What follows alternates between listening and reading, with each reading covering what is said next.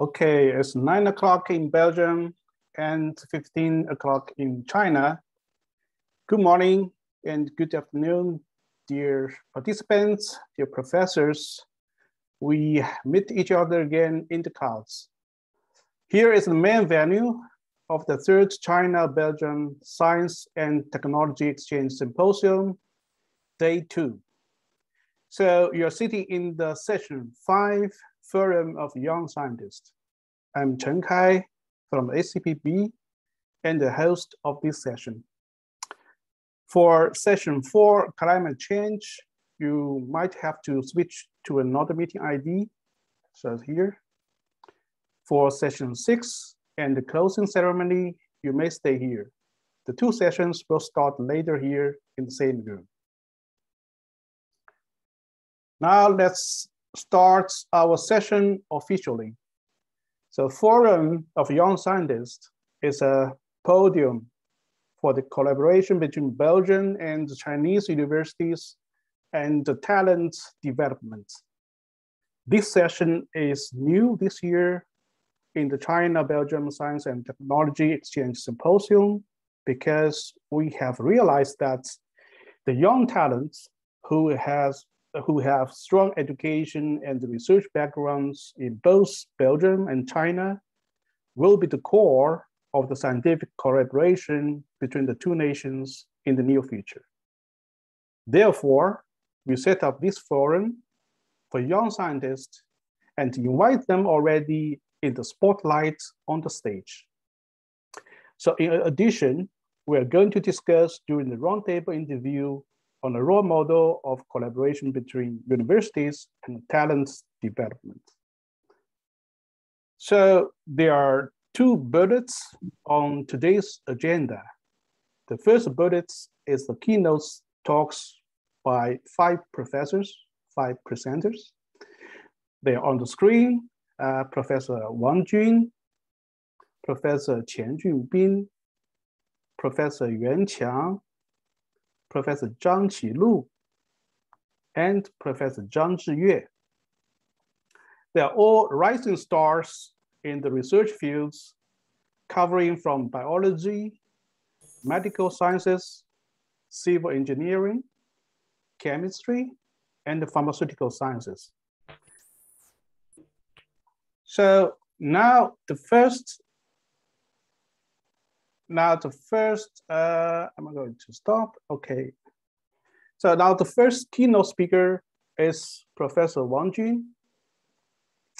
Professor Wang had studied as a master student in Ghent University around 2009, 2010 till 2012, something like that. Then he went to Germany. He got his PhD in Max Planck Institute for Evolutionary Biology. After he got his PhD, he returned back to Belgium, working as a postdoc by VIB KU Leuven. And then he joined the Institute of Microbiology, Chinese Academy of Sciences in Beijing. So Professor Wang is now a principal investigator with research interest in bioinformatic tools and computational methods for health and disease-related microbiome. So the topics of his talk today is on the screen, the data-driven microbiome research in human health. So Professor Wang, the stage is yours. So thank you very much, and thanks for this kind introduction. Hello, everyone. It is a pleasure to meet many of you again after a long time of, after a really long while after Ghent and Leuven. And in Beijing, I also have worked for around 5 years on my group. And here are some of our research points that I'd like to share with you and discuss. So the idea of our research is so-called data-driven microbiome. And why do we study microbiome or the microbes in our body? Well, from an evolutionary perspective, the evolutionary history of microbiome actually long succeed or exceeds our own evolutionary history, the world has been, for the majority of the part, microbial. And even after the development or the evolution of eukaryotes, like human, animals, plants, they still participate in large part of our physiological progress and health. For instance, the bacteria in our guts help us to digest the food, keep our immunological system stable, and if something goes wrong or so-called dysbiotic disease would occur. In the last 10 years, it has become a very hot topic in biology because the tool in sequencing and other omics, and we start to learn the importance of those systems. It got so popular that even some of the pop culture, like South Park, picked those things up. And from our own research perspective, why do we care about the health and disease? Well, it really affects our own succession of humankind and the human race. That's why medicine has always been a major research topic or field in biology. So what about our group, or what do we do? We have a very strong focus on methodological improvements or advances, especially under the, well, so sort of the hint or the suggestions from Celine Brainer that usually the new technology brings new data, and then from new data, we start to look at new biological questions and try to answer them. I'm going to give a few examples in the next few minutes. So what we do in our group. So the first is to observe, to understand what is there. So what is in this kind of complex communities, and why do we care about their differences? Well, in the last 10 years, as I mentioned, the microbiome research, as well as many other fields in biology, has been the product or the beneficiary of next generation sequencing technology. For instance, the MySeq I put there, and before that, we also use the 454. But now we have a newer generation, so-called third or the single molecule real-time sequencer, exemplified by nanopore and pachybial. We focus on the usage and application of nanopore in our lab because it's affordable, at least to some labs, and we have the smaller one called Minion that is basically available just next to a computer, and their big promission is well, expensive but it's still affordable. We did a few things with this new technology, and we utilize its properties, like it's very fast, and you can sequence the whole molecule in one go, and you can detect modifications on those things as well. And from the clinical demand point of view, we worked on a few things. One of the paper we recently published is called the development of so-called MT-NGS or MT-TGS. Basically, we improved from the current available mNGS for pathogen detection, but we replaced the DNA with RNA and cDNA, which has even higher efficiency in terms of the proportion of microbiome to the host. And also it helps us to further reduce time in clinical diagnosis of pathogens.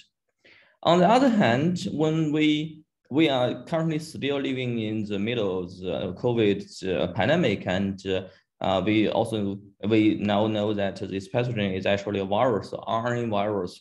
And if we put the viral or virus communities into the same level of microbiome, like a bacteria, we have this complex or even more complex communities also in our gut, in our intestines, in the lungs and other parts, which was very hard to characterize because their genomes are small and there's no universal marker. However, with physical enrichment and fast sequencing, we could do this much faster and get a very full overview of this community. Interestingly, after we developed this method, we looked at COVID patients' gut and checked their virome. It turned out if you look at healthy individuals and the patients, their virome are different. And if you look at patients who have they have severe symptoms versus those with slight symptoms or no symptoms at all,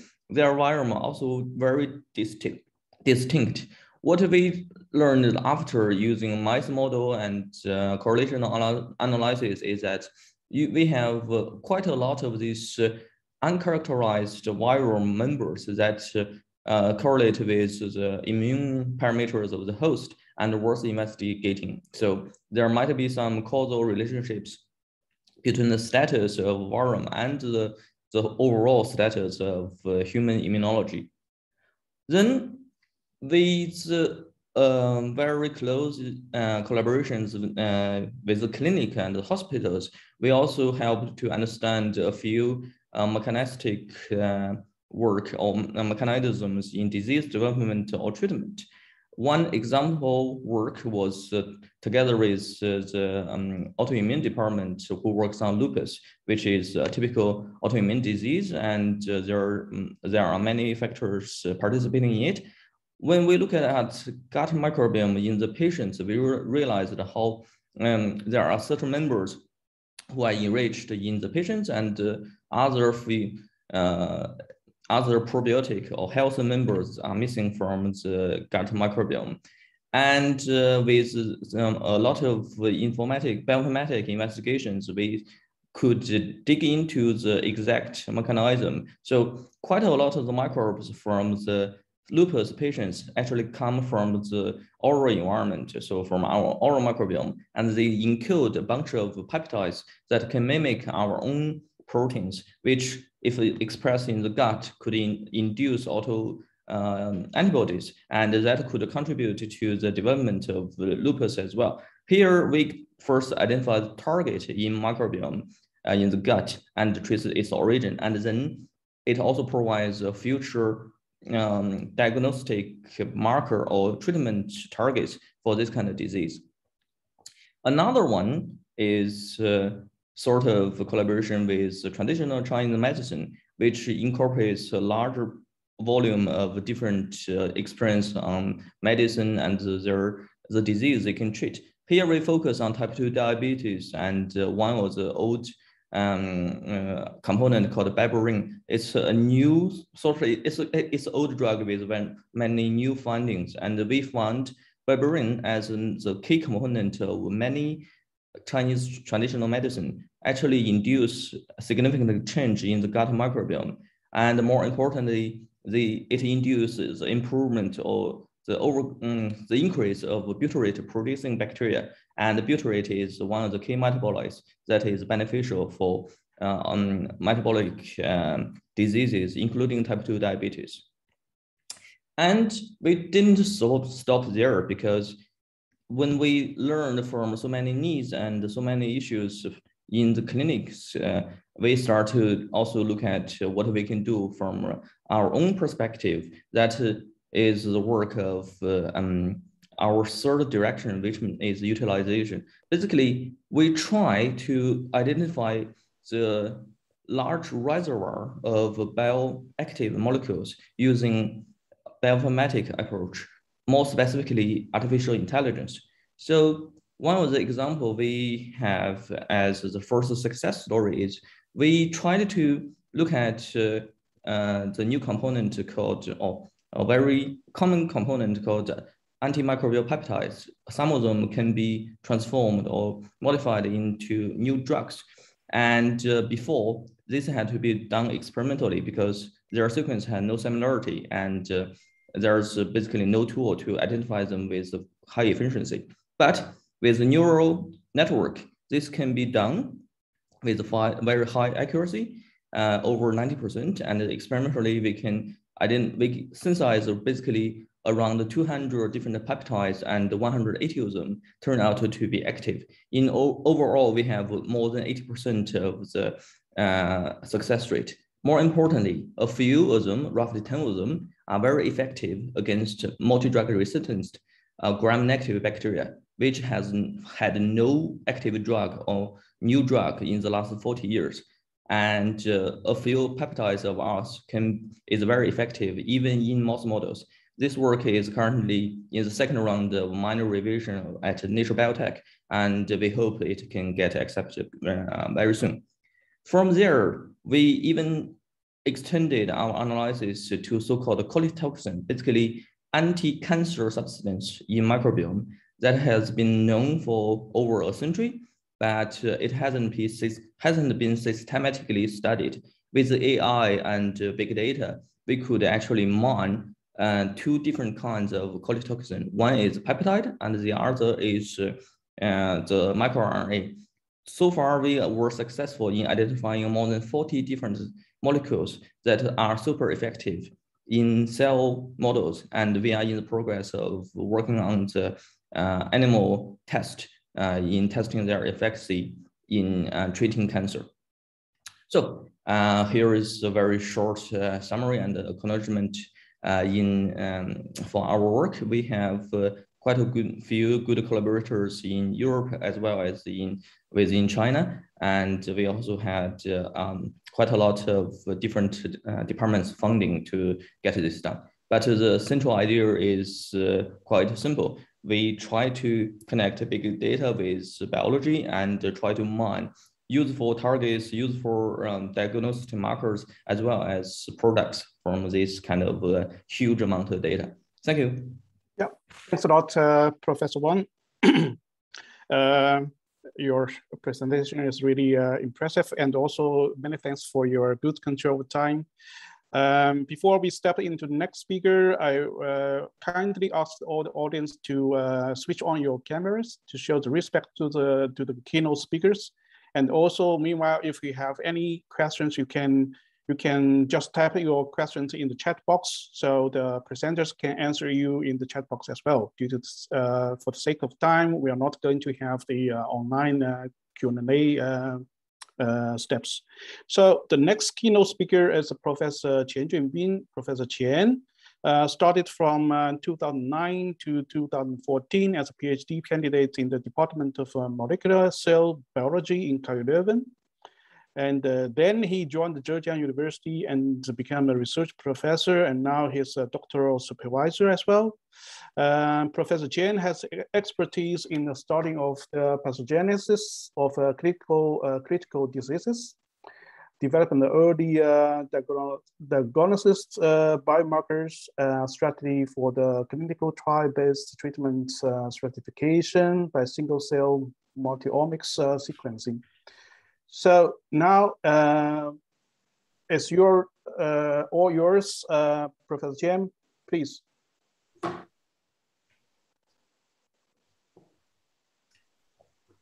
Hi, everyone. Thanks for the kind introduction, and it's my pleasure actually to introduce about the single cell technology. Actually, I'm a PhD and a postdoc in KU Leuven VIB, and just went back to China to start my own group last year. So everything is still fresh here. Here I want to introduce you single cell technology because it's a really great innovation. And here I give you an analogy. It's actually from our fruit plate. So traditionally we just blend it and then goes to the juice, and then we just taste it. The very vague of idea of what's inside, but then it's more than art than the science. But now with this technology innovation, we can really sort this fruit into different categories, and then find out really which one actually is in problem, and then this problem can cause other problems to other types of fruits. So basically it becomes a classic physics upgraded to atomic physics or even relativity. So to me, it's actually a kind of revolution in the increase of dimensionality. So this technology is being, excuse me, it's not moving. Okay, now it's going. Okay, this technology is advancing actually rapidly every year. From 2009, it's really single cell. We can only assay one cell at a time. with our mouse tube. But now it's been scaling up every year. So now actually we can assay 1 million cell at a time. Even we can incorporate more dimension, like the spatial dimension is also incorporated into the single cell sequencing field. You can see that more and more papers published every year, and that's really a booming technology. So the idea here is simple, that you can take out your tissue, our liquid biopsy, and then get into this single cell suspension. And then for each cell types, you can assay different modality, or so-called multi-omics. So most of the time we can assay this RNA expression, but actually in the same time, you can concomitantly also look at DNA methylation, chromatin accessibility. For instance, this EC site-seq technology can assay in the same time 4 different modalities. So it's really powerful tool, and its application is not limited to basic research from animal to IPS to organoids, but actually more interesting, or at least we are more interested in the disease. So by comparing the healthy and the disease tissue, we want to actually look into the mechanism of this pathology and to have new diagnosis and new target for treatment. Today, I will just give you several examples to show how to use single cell sequencing technology to do research from basic perspective and then translate into the clinical interpretation. The first one is actually the COVID-19. We know that actually the virus can infect our lung, and then our host have the viral response, but then in the same time, it will accumulate inflammatory response eventually. For most people, it will keep some mild symptom, eventually recover, but to certain percentage of people, they goes to critical status and even die. But then we don't know what's the critical part to how to say, to discriminate these two fate. And to do this, we actually profile the immune landscape of this lung fluid. Basically, we take first the lung fluid from the patient and then pass this to the 10x genomics single cell platform. And we assay like 3 modality, which is the RNA itself and TCR sequence and BCR sequence.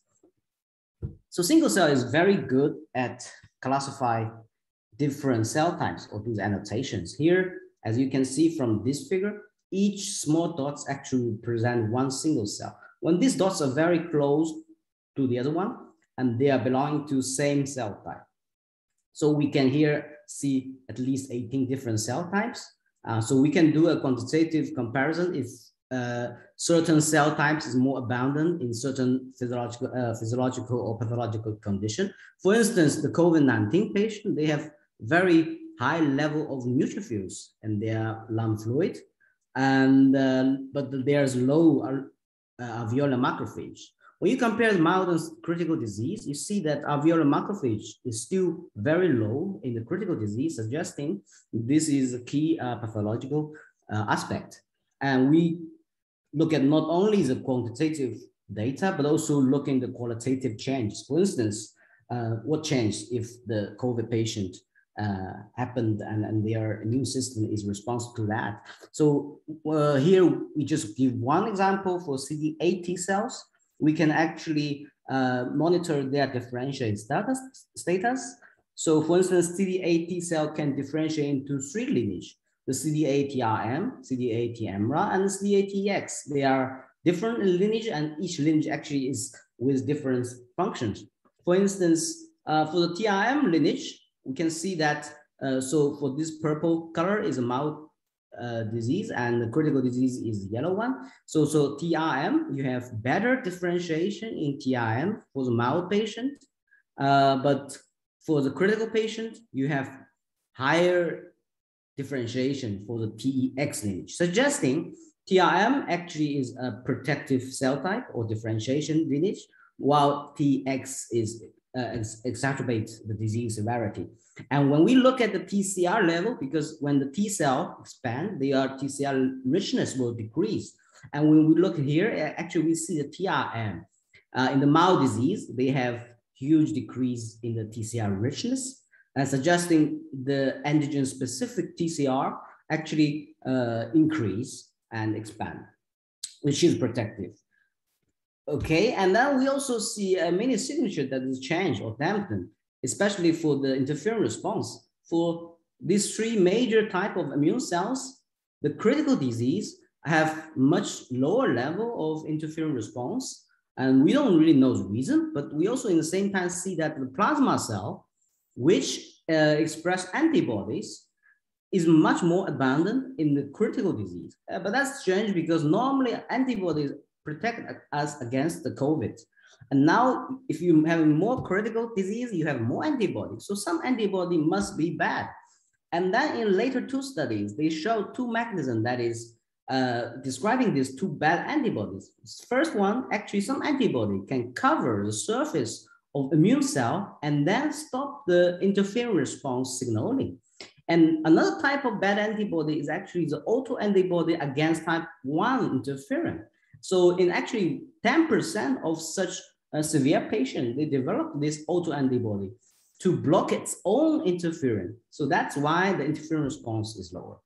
And we can not only look at the RNA, but also the RNA of the cell itself, but also look at the viral RNA, because some cell, either they are infected by the virus, or some cell actually they eat virus and then to clean virus, for instance, immune cells.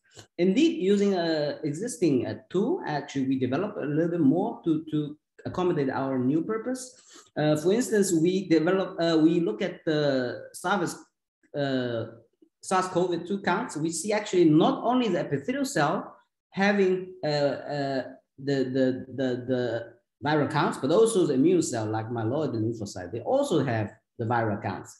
And then we, for the first time, look at the differential expression of 11 viral genes and look at their abundance. We see that this S gene is more abundant in the epithelial cells, and the N gene and OFF10 gene are more abundant in the lymphocyte and the myeloid cells. So just in this different gene have different mechanisms for the pathological process. So when we look at here, for instance, the epithelial cells, when they are expressing S genes and their interferon response is being dampened. And that makes sense because virus will actually stop the propagation of the epithelial cells. And for neutrophil cells, when they are having this N, and definitely they will have more interferon response. So in the same time, we can also look at the microbiome. That's the field of Professor Wang. Indeed, we collaborate with his former supervisor, Professor Jeroen Rues, and we found that actually for the bacteria, the monocyte-derived macrophage and neutrophil, they are having more bacteria reads. And indeed, we found that the COVID-19 patient have a distant spectrum of bacteria in their lung fluid. And more importantly, we look at the bacteria-associated cell, and we see that when those cells are associated with bacteria, they are having more pro-inflammatory signals, suggesting this bacterial infection can also contribute to the disease severity. And finally, we can use single cell actually to identify therapeutic targets. For instance, the widely used disomethaone that's actually used for the critical disease, and we found indeed they are a very good target because it target at least 2 groups of cells in the same time. Of course, there's other target that's in clinical test or not found, and in our study actually give new perspective on that. Okay, secondly, I want to talk about the pan-cancer studies. So normally you know that tumor is actually not only the cancer cell, but also the cell surrounding it. There's many types of stromal cells. So what's the difference between these cell types and how different they're, or how similar they are, and what's the clinical implications? So you can look at all different spectrum, but we selected 4 cell types to start with as our pan-cancer study. So basically we have the lung tumor, colorectal tumor, and the ovarian tumor, also breast tumor to start with. And then we build a stromal blueprint for at least 68 type of stromal cell types. And we found among them 46 is shared and 22 is tumor specific. Okay, and what's the use of that? Of course, that's very good for the basic research to annotate cell types. We use it for also immunotherapy interpretation. For instance, we take the melanoma data and we predict at least there's 2 other T cell population can predict the melanoma patient, whether they are responsive or not responsive to immunotherapy. In the same time, we can also predict the just regular response for different tumors. For instance, this CD8 differentiatory pathway, you can see that this LC is lung. So lung has a very good differentiation in this lineage, and ovarian has very low differentiation. And indeed, from the clinical data, we know that the PD-1 treatment for lung is super, and for ovarian, most of the clinical trial failed. Okay, then we really go to the clinical trial, and we want to study whether this PD-1 treatment will work for breast cancer or not. If it doesn't work, and why? We want to answer such question, and also want to know the mechanism behind it. So PD-1 and PD-L1 treatment, that's something we take the approach to look at their early response, because we actually start with early breast cancer patient. We take a needle biopsy, we sequence them with single cell, and then we give them 9 days of anti-PD-1 treatment. After that treatment, we resect the tumor, and then again, we also sequence the single cell. And then we compare before treatment and after treatment, and within these 9 days, what happens. So first of all, we want to know the drug target. Normally, the T cell express PD-1 and other immune cell express PD-L1, or cancer cell express PD-L1. And we found that indeed, the PD-1 is expressed in 2 cell types of T, and that's CD4 TEX and CD8 TEX. And indeed, their abundance really associated with the responder and non-responder. But surprisingly, we are a little bit behind the timeline, so you still have half a minute. Okay, I will just go through this. So we also look at the mechanism of the response to identify more genes. Of course, finally, we want to find the biomarker for patient stratification. And actually, single cell is now already being used in directly making decisions for the patient. For instance, in this drug-induced hypersensitivity syndrome, the clinician can really use single cell to identify a target. And after treatment, you can see that the patient recovered well. Otherwise, this patient just wait to die. So I think in the near future, single cell will be directly involving in the clinical decision, and we are working on that. Finally, I would like to acknowledge my team, and especially my collaboration in Leuven, especially my supervisor, Dieter Lambert. Thank you. Okay, thanks a lot for really informative presentation. Due to the timeline, I will step immediately to the next speaker, Professor Yuan Qiang, who graduated and got his PhD from Ghent University in 2008. He's now a full professor in the Central South University. Professor Yuan's research interest includes the 3D printing concrete, biological behavior concrete, so cement-based materials, and also durability of the concrete. So it's really, he has a lot of concrete interest in concrete. So now, please, Professor Yuan, for your presentation.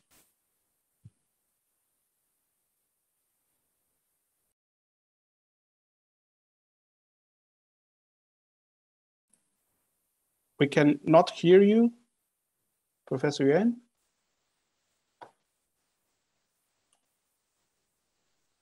Yeah, sorry about that. Can you see my screen? No problem. Okay, that's good. Good afternoon, everyone. I'm Qiang Yuan from Central South University. I'm honored to be here, and thank you, Chen Kai, for your invitation.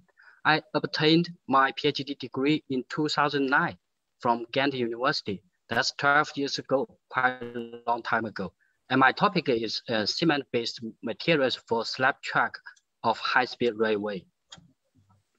I would like to first fill you in on some information about the development of high-speed rail in China. Then I'm gonna talk about cement-based materials for slab track. And specifically, I'm gonna focus on the China rail track system type 3 slab track and self-compacting concrete applied in this track.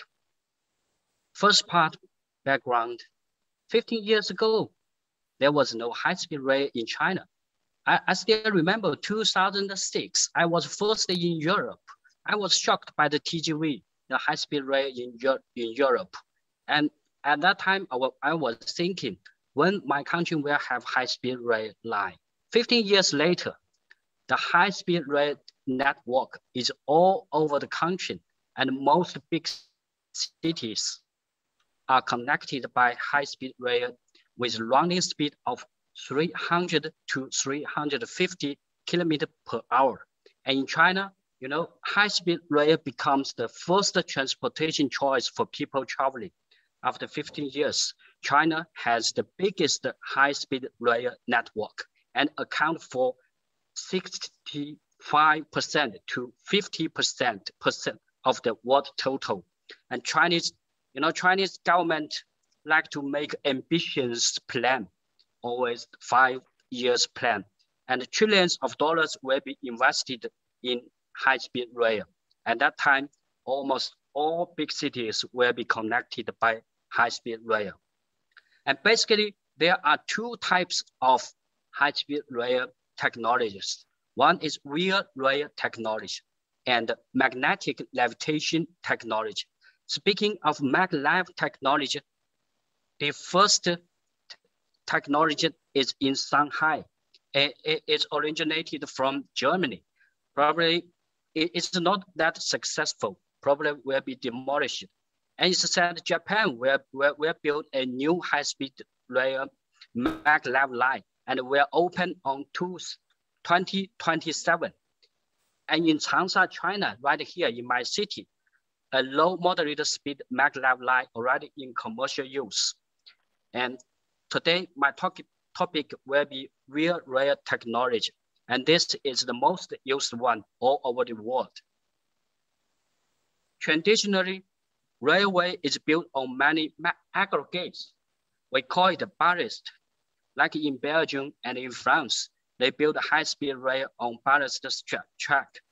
And they hit the running speed record of rail at 570 kilometers per hour.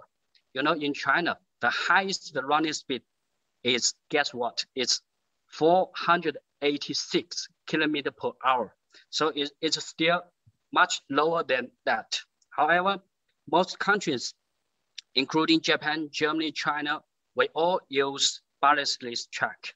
And the ballastless track has been widely implemented all over the world, despite high initial investment and noise problems.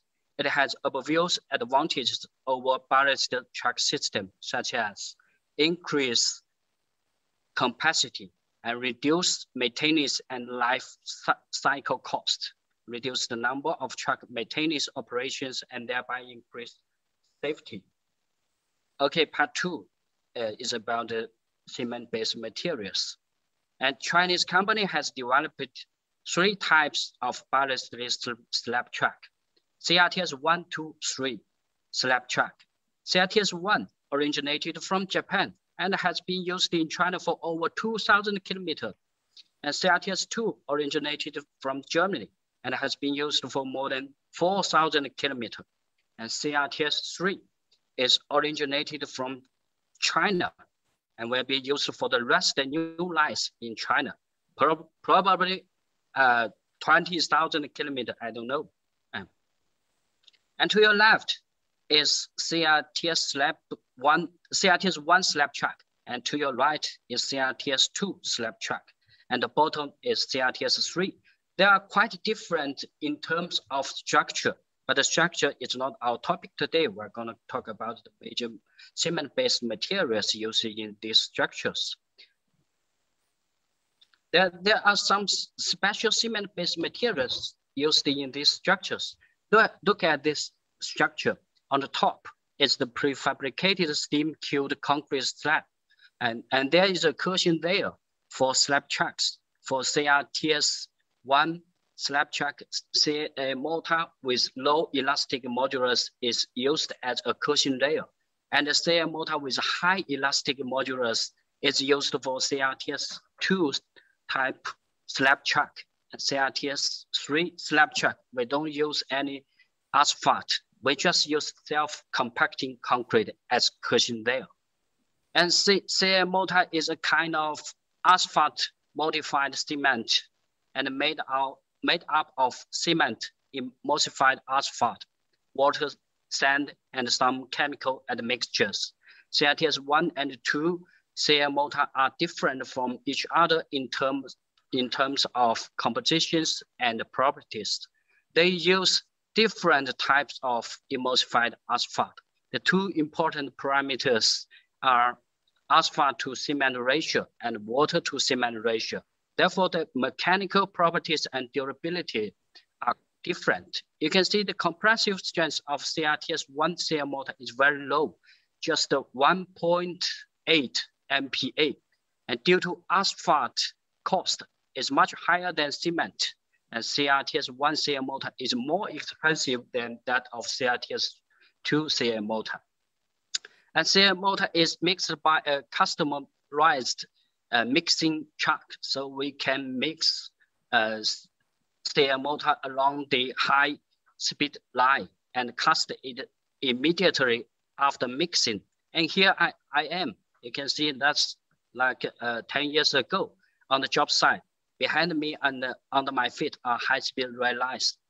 Yeah, I was at that time I was responsible for the consultancy of CA mortar. My duty is to help engineers to cast CA mortar correctly and solve all the material-related problems on the job site. And steam-cured concrete is not a new technology. In the construction of high-speed rail, many structural elements are prefabricated in factory. And steam curing is used for accelerating the production of elements for two reasons. One, better quality control. We build all the elements in factory so we can control the quality quite well. And faster building speed. The 1 day strength with steam curing can reach 14-day strength in normal curing. And this is the curing regime of concrete. So the curing temperature reaches around 60 degrees. And you can see this is steam cured concrete. The slab is about 7 to 9 tons. And the box beam, you can see a big stuff is about 900 tons, all made with steam cured concrete. This partly explains why China built high-speed rail lines so fast. Normally, for a several hundred kilometer line, it takes 7 to 5 years from design to complete. Okay, now I'm gonna go to a more specific material. And this is the structure illustration of CRTS3 slab track. From top to bottom are prefabricated slab, SCC layer, base concrete plate, and SCC is cast into the very thin chamber between slab and base plate, and SCC flows on the geotextile instead of concrete. Probably you will say it's just a normal concrete, not special at all. Let me explain a little bit. For conventional SCC, the upper surface is open to atmosphere and a slight bleeding or bubble floating is allowed. It can be repaired by finishing process. However, in the case of sealed space filling concrete, strong bonding between the upper surface and above slab is required, and the bleeding and bubble floating is not allowed because they impair the interface bonding. What's more, the space is very narrow, flat, and quite big. This makes it more difficult to cast. In addition, concrete flows on flexible geotextile and with heavily steel reinforcement. This increases the flow resistance of SCC. And in terms of the structure requirement, the property of hardened SCC were proposed. The compressive strength, elastic modulus, a comprehensive laboratory and full-scale field test was carried out in my lab. And I'm not going to discuss specific tests, just some important general ideas. We designed some special testing setup to simulate the flow of SCC in theater space. A test setup like this. We use the concrete equivalent motor in the test. After casting, check the surface quality by image analysis.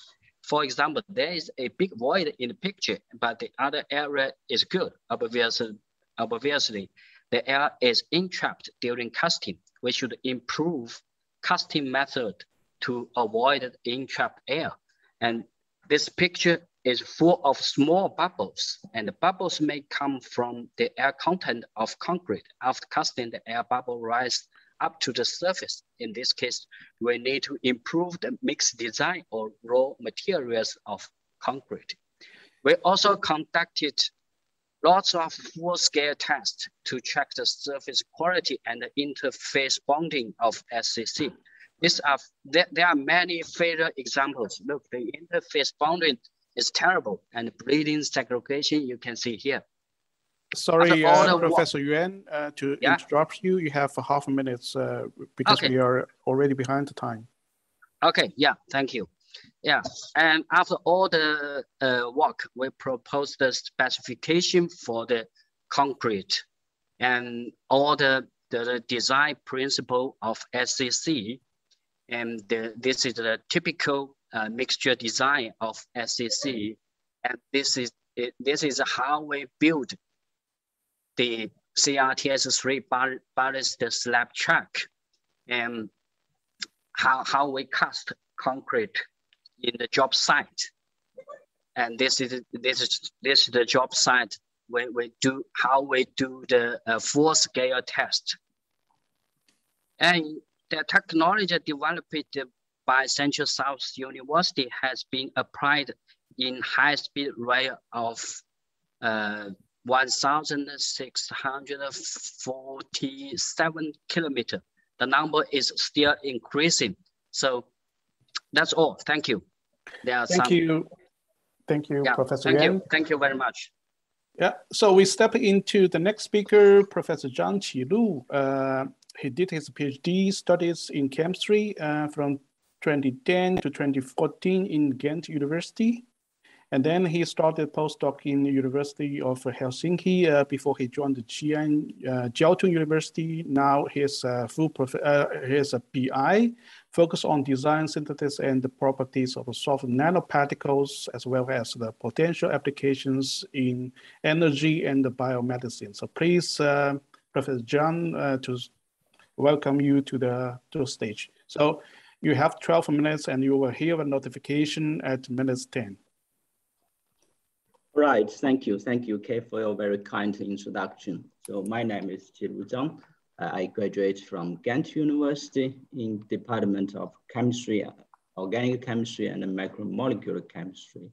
Now working in Jiaotong University. So basically, I'm now working mainly on functional polymers based on nano-sized soft particles. So here I actually will, in this section, I will show you a little bit of work that I have recently done in my group. So the inspiration of this work is the proton functionality and proton structure. As we have seen this picture, or as we all know that protons always contains varieties of subdomains to serve for different functionality. As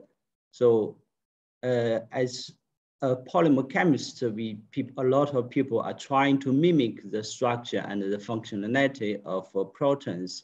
So we know that for protons, there are only about 20 monomers that can have a lot of functionalities. But for polymers, we actually have numerous of monomers, but only with very limited functionality. So when we study the structure of proton, we find out that usually there are a lot of subdomains that is fixed in a preformed structure. For example, oh, sorry. Yeah. For example, in this hemoglobin, that you have some alpha subunits that can have the catalytic effect.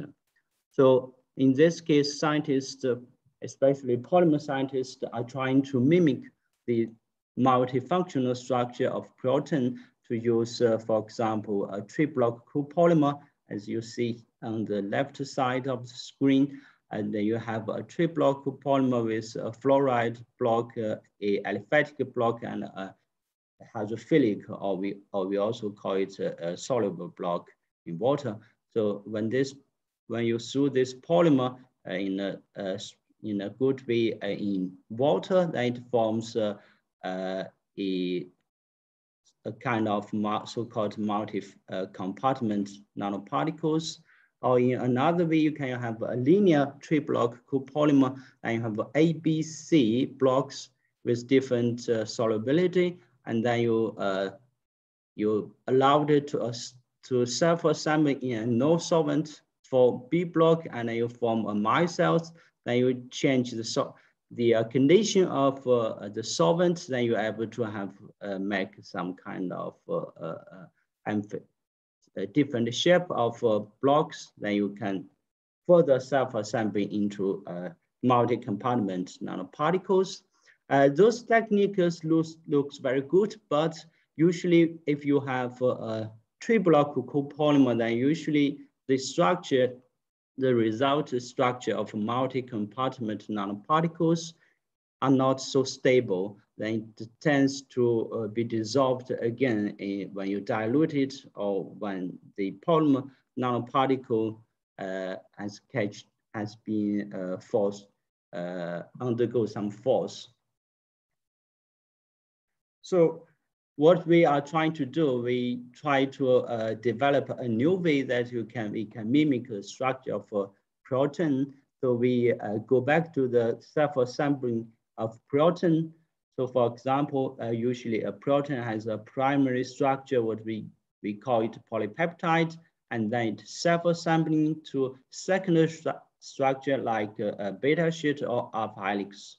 Then further, it forms a tertiary structure. This tertiary structure already have some functionality, and then this tertiary structure finally form quaternary structure, real protein. So when we find out this, we are trying to mimic. We wonder that if we can already prepare nanoparticles or prepare a polymer that can directly mimic the tertiary structure. We jump the first and second structure, directly go to a tertiary structure.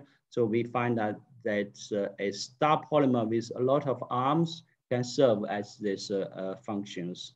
So for example, in this case, the blue part here can be a hydrophobic part, which can serve as some functionality. And the outside can be hydrophilic or water soluble, can protect this structure, for example, in water.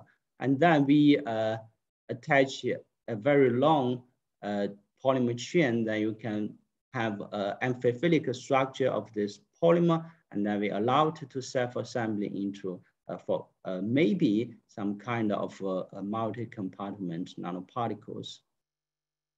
So here I will report two examples. The first is a multi-compartment nanoparticles with hydrophilic domains.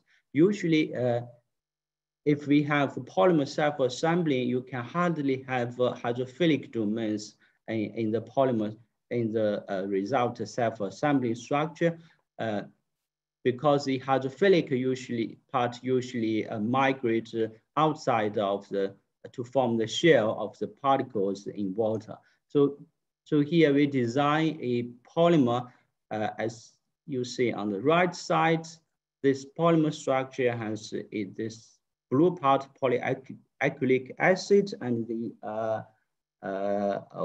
outside we have polystyrene to protect this hydrophilic part, and then a linear polyacylic glycol to introduce some to induce the self-assembly. Then we have we use a three-step polymerization and modification, and we have a series of polymers. Those are very well characterized, and then we allowed it to self-assembly in water. Basically, we first dissolve this polymer in an organic solvent, and then we slowly add water inside this solution, and based on the structure of the polymer, that we able to form, for example, a multi-compartment micelles, which you see on this screen, the model of the nanoparticles.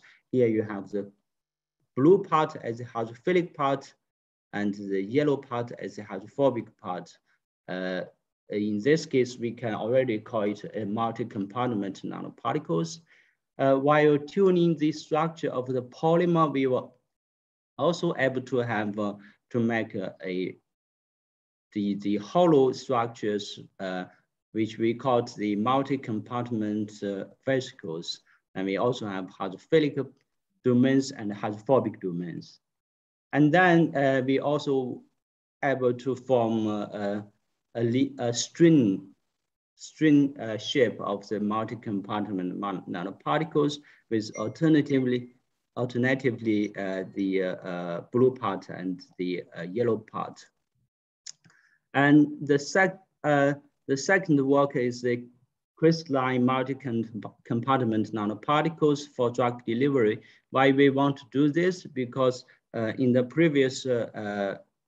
previous work, we found out that such polymer structures are not so stable in water against dilution. So we actually design a polymer with a crystalline polylactic acid to allow it crystallize to form a very stable nanoparticles. And we hope that such particles can be very stable against the dilution and against the strain shearing, so that it might be able to deliver some drugs for application. So so we first prepare a lot of polymers, and then we allow it to self-assembly into various structures like plates or spheres. So we then we try to load model molecules like Nile red in the plates or spheres, and we find that the loading is quite successful. And with then collaboration with Professor Zhiyue Zhang, who will present later, we are able to allow this Nile red loaded nanoparticles into a cell, into a cancer cell. Then we can see from this picture, we can see that such particles can be successfully loaded in the cell. So to conclude, we actually have been inspired by the self-assembling of protein, that we are able to make a series of multi-compartment nanoparticles. Those nanoparticles have different subdomains, and in the next stage, we are trying to use those nanoparticles to deliver some drugs to allow it to release in body. Finally, thank you very much for your attention. Thank you. Thanks a lot, Qilu, for your interesting talk. It's a pity that we don't have time to discuss. So the next and the last keynote speaker is Professor Zhang Zhiyue. He obtained his PhD in pharmaceutical sciences from Ghent University in 2016. And then he did also his postdoc in the same group. He joined Shandong University, and now he's mainly engaged in the design and development of pharmaceutical carrier materials and the multifunctional nano drug delivery system. So please, Professor Zhang, to present your talk. Okay, thanks a lot for the invitation and the introduction. Hello, everyone. I'm Zhiyue Zhang from Shandong University at the Department of Pharmaceutics. Today, my topic is raft polymers for drug delivery system. So just want to do a simple introduction. I graduated from Shannon University at 2012, and then went to Belgium to get the PhD degree from the 2012 and to 2016. And then after 2 years of postdoc training, I went back to Shannon University as a professor. And now my research interest includes includes 3 parts. One is novel drug carriers. Second one is nanoparticular drug delivery system, and the final one is the combination anti-tumor therapy. Yes. Okay. So now I focus on the design of novel polymers, and then use the polymers for the drug delivery system, and then for the anti-tumor combination therapy. So this is my research group, and because I just went back to China 3 years, so my group is still quite small. So the polymers for drug delivery actually has been developed in for more than 6 years. But the first paper reported by Rob Longer for the polymers for the sustained release of proteins and other macromolecules in 1976. After that, the polymers for the drug delivery has been developed very well. So today I want to introduce the raft polymerization.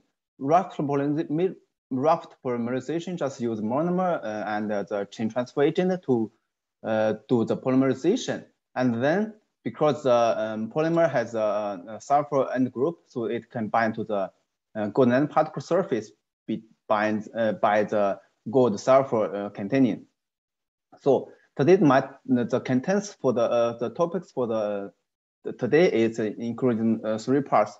First one is the engineering the interaction between polymer-coated gold nanoparticles and the living cells. So the cellular uptake of gold nanoparticles can be influenced by the size, shape, and the surface chemistry of gold nanoparticles, but then the hydrophobicity of polymer coating, whether it includes the cellular uptake of gold nanoparticles, is not investigated. So we just developed series of polymers, including different ratios of hydrophobic here monomer and the hydrophobic mere. So with increasing the ratio of mere, the polymers become very, very hydrophobic. So then the gold nanoparticles was synthesized by the reduction of gold salt, and then the polymers was anchored on the surface by ligand exchange. So to investigate the cellular uptake of gold nanoparticles, we developed a new flow cytometric gating strategy to quantify the gold nanoparticles inside the cells. So we can see this with increasing the concentration of gold nanoparticles, more gold nanoparticles can be uptaken by the cells. So we just want to investigate the hydrophobicity of coating of gold nanoparticles can influence the cellular uptake. So we can see this result with increasing the hydrophobicity of polymer coating, more nanoparticles can be uptaken by the cells. So we are not sure whether our results are successful. So we will use another method we call ACPB mass to quantify the amount of gold nanoparticles inside. So the results are similar. So we can conclude that the FACS strategy can be successful in determining the cellular uptake of gold nanoparticles. The TM imaging also confirms the more hydrophobic coating, the more gold nanoparticles can be uptaken. So the first conclusion is the hydrophobicity of polymer coating of gold nanoparticles determines the extent of cellular uptake of polymer-coated nanoparticles. The second topic is engineering the interaction between polymer-coated gold nanoparticles and the influenza virus. So the green one is the TM imaging of influenza virus, and the surrounding is the gold nanoparticles. they also use the same method actually, because the influenza virus has a hemagglutinin on the surface, and the hemagglutinin can bind to the celiac acid on the surface of like red blood cells. So we just want to develop a gonad particles with celiac acid on the surface to determine to investigate the interaction. So the first part is the polymer synthesis. We also use the rapid polymerization to polymerize the HPMA and APMA, because APMA has an amino group which can bind to the lactose by the reduction amination. So in this case, the celiac acid group can bind to the polymers. We use this to alpha-2,6, and also the polymers were anchored on the surface of gonad particle, like the previous topic. And first we investigated the gonad particle in interaction with lectins, because we use the alpha-2,6 cellulactose, and the 2,6 cellulactose can bind to the SNA specifically, but the 2,3 cellulactose cannot bind to the MAA. So we just first to do the DLS analysis and to check the size increase of gonad particles.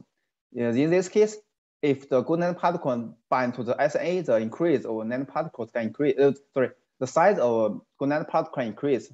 So the control, the nanoparticle cannot increase with the MAA. So next, we tested the gonad particles interaction with virus, because the gonad particles has a size of like 50 nanometers, but the virus has 200 nanometers. If we mix them together, we found two peaks. The first one should be the suspended gonad particle, and second one we think that it could be the binding of the gonad particles and the virus. So we also checked the TM and found that the gonad particle was anchored on the surface of the virus. The control the glycan polymers without celiac acid cannot bind to the virus. So the gonad particle functionalized with polymers containing celiac acid chain and can bind to the surface of virus specifically. The second topic is the design of novel thermal sensitive rapid polymerization. We know the LC-acid polymer, which has a lower critical solution temperature. That means if the temperature is above the LC-acid, the polymeric nanoparticles collapse with a partially released drug. As a control, if we use the UCST polymer as for the drug carriers, if the temperature is increased, is above the UCST, the polymer nanoparticles can disassemble with the completely released drug. But normally, actually the UCST polymer cannot be used in the carrier or the drug delivery, because some UCST polymers are too sensitive to the polymer chains, to the ions, and also some polymer has UCST behaviors only exhibit the UCST in the mixture of like solvent and with the DMSO, also the water. So in this case, we investigated we want to design UCST polymers that can be sensitive to the physical conditions. Like in this case, the polymers can be reversibly, can show the reversible UCST behavior, and then can be hydrolyzed to the previous polymers. This is the monomer synthesis route, because we use the monomer or HPMA, and then HPMA was functionalized with the GE, and then the monomer was polymerized by raft. Okay, this is the final polymers, and because the polymer has a carbonate group, it can be hydrolyzed to the poly-HPMA. The poly-HPMA is it's frequently used in the drug delivery care system. So we investigated the thermosensitive. So because from this picture, we found that at 60 degrees, the polymer solution is transparent. But after when we cool down the temperature to 25 degrees, the polymer solution became turbid. And then after heating cooling cycles, the polymers has the thermosensitive properties. And then we checked the different characterizations, and I found that at pH 7.4, the polymer still has the UCIT behaviors. So we have 1 minute left. We have 1 minute left. Okay. Okay. Next, we checked the LCST polymers for encapsulation of hydrophilic BSA phase and hydrophobic non-red, and found that only hydrophobic non-red can be encapsulated into the polymers. But for the UCIT polymer, the polymer can encapsulate hydrophilic phase BSA and hydrophobic non-red. So we also do it in the animal, in mouse, and we found that the phase BSA can be released suspendedly. So the conclusion 3 is the synthetic, transparent, translationally thermoresponsive polymer with UCIT behavior within the physiological relevant windows was designed. So to include the raft polymers can be a great interactive materials which can interact with living cells and the influenza virus in an interesting way, and can be excellent drug delivery carriers. Okay, thank you so much, and welcome to China University. Thanks a lot, Zhiyue. Although we have really limited time for the keynote speakers, but let's give a round of applause to all the 5 keynote speakers for their informative and impressive presentations. Now we're switching to the second bullet. We have invited 3 guests to the roundtable interview. Professor Desmet is a full professor in the Faculty of Pharmaceutical Sciences at Ghent University, member of the Belgian Royal Academy of Medicine, member of the European Academy of Sciences. Professor Huang started pharmaceutical sciences in Professor Desmet's group and got his PhD in 2011. And then he did his postdoc at the Swiss Federal Institute of Technology, Lausanne. Since 2013, he became a professor in the Nanjing Forestry University. Professor Xiong obtained his PhD in the same group in 2017. And now he's also a professor at the Nanjing Forestry University. So the 3 professors have built up and been supervising a joint laboratory of advanced biomedical materials between the Nanjing Forestry University and Ghent University.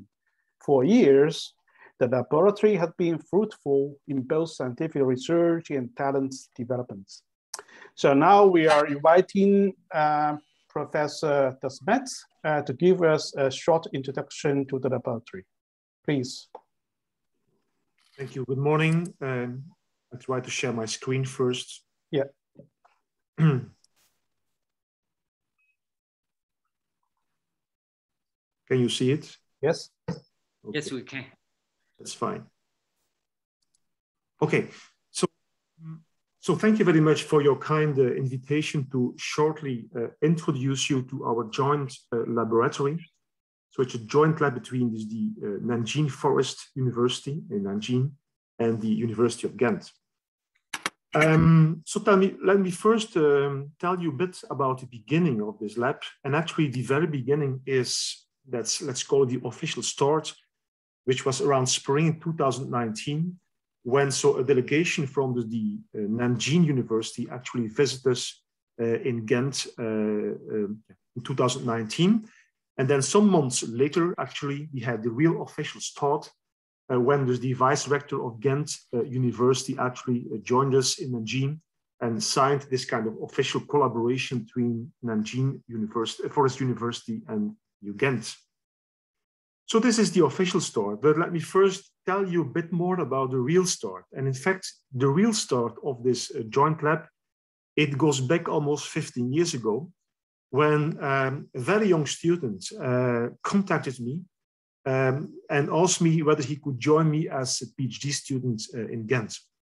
And of course, this was Xiaobo Wang, who is now the professor in the Nanjing Forest University. And actually, you know, since 2007, so Xiaobo, of course, started to study with us. And, you know, we became good friends, so to say. As you can see here, he's in my home on the occasion of Christmas in 2007, I guess, a few months after he arrived in Belgium.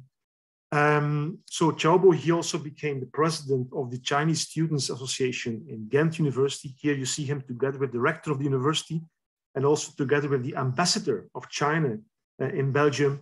And at the right side, you have, you see Professor Xiaobo Wang on the occasion of his doctoral defense in 2011 in Ghent.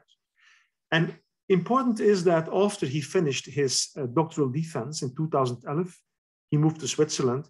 But as you can see, we kept our relations. So we stayed in contact, because often when people leave the lab after PhD, you lose contact. But the point is that we kept contacts. So Xiaobo, he came back in Ghent in 2015 on the occasion of celebration.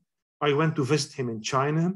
And even you can see in 2018, so he got his third child and his name was Paul, given Paul after, and his name was given, the name of Paul was given after, let's say, the name of my brother, who actually died the year before.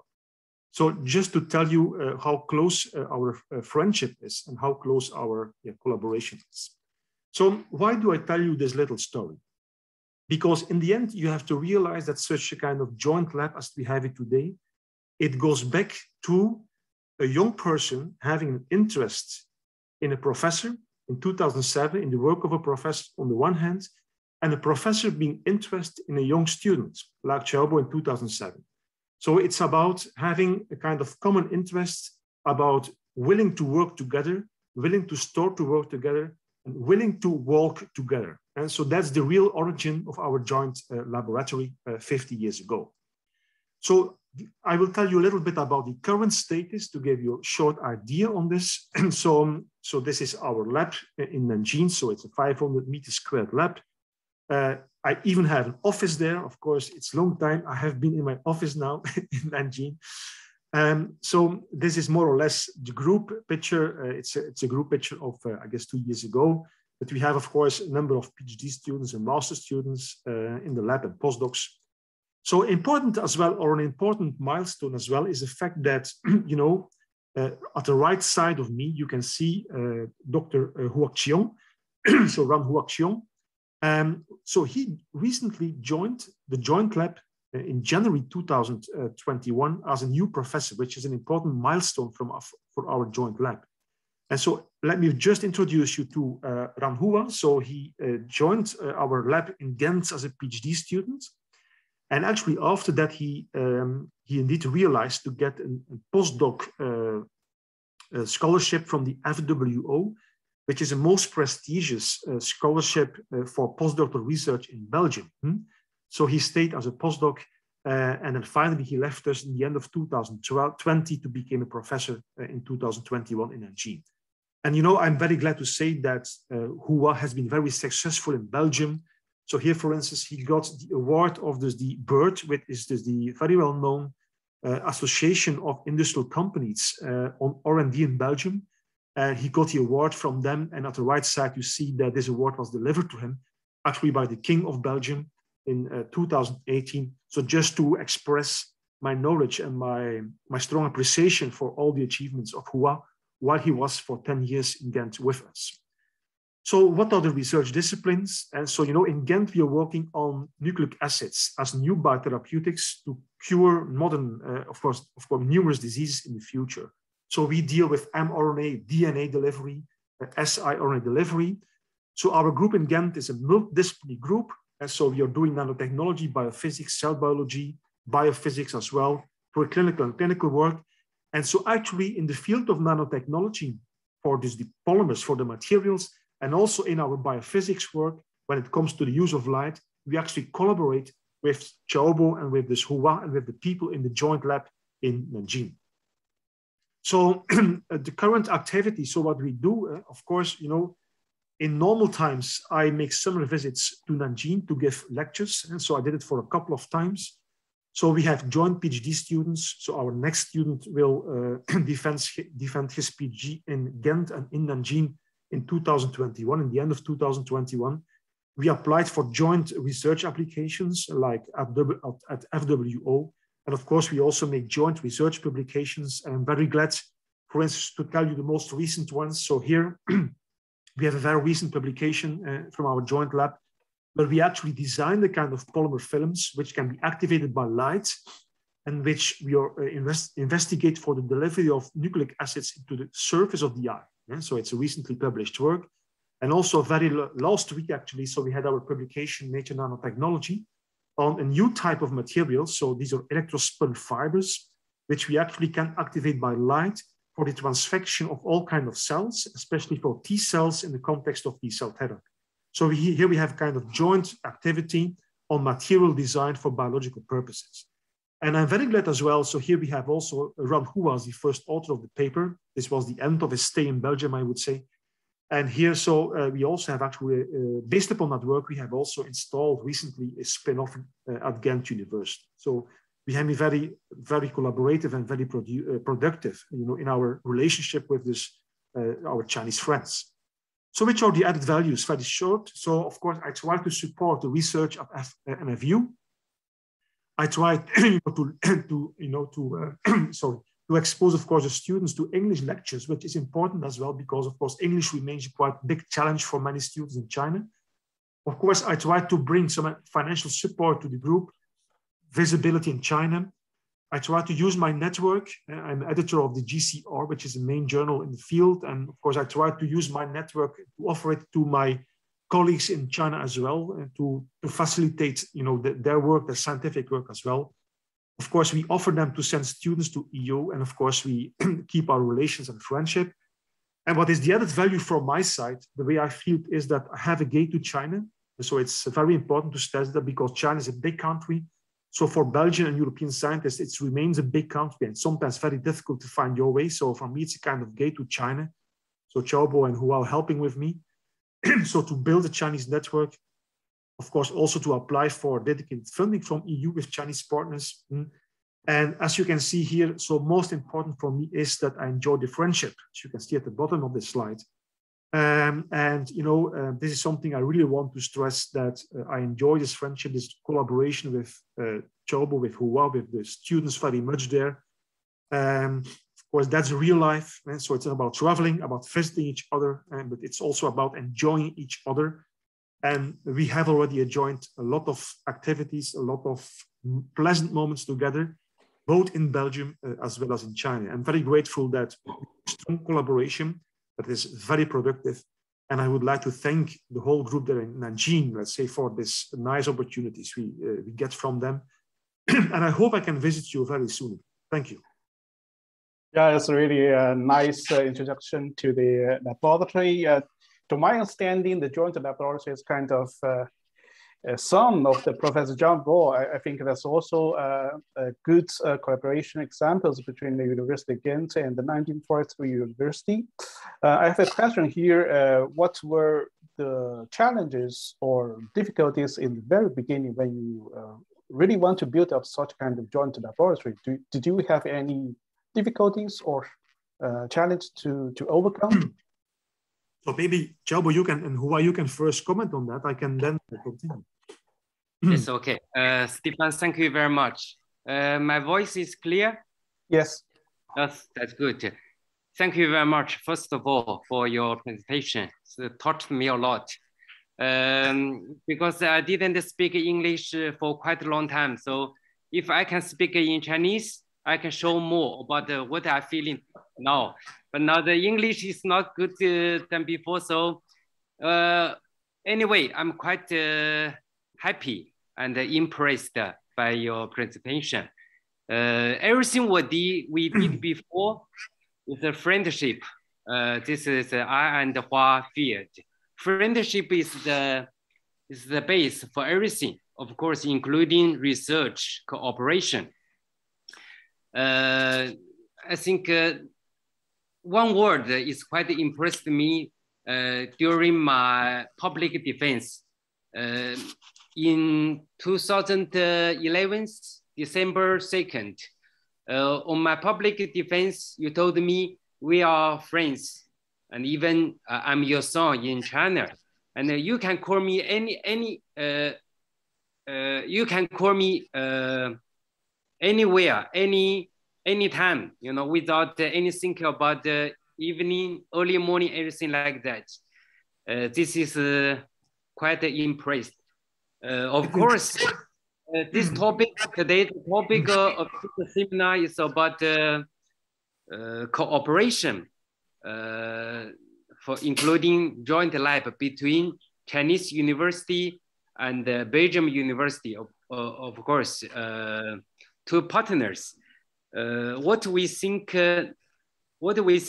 did now is quite successful, we think.